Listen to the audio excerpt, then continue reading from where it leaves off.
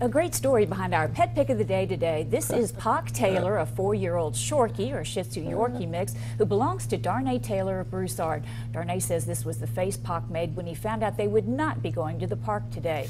Darnay says Pock then decided to put on a pouty face to show unhappy he was with the fact he would not be going to the park today. When Darnay decided she just couldn't say no to that cute face and told him, in fact, yes, they would be heading to the park after all, he was all smiles and ready to go. Thanks for the great picture, Darnay. You made us all smile today. You and Where is Mr. DeMille? Because he was ready for it. His close-up. Thanks for joining us. See you at 6.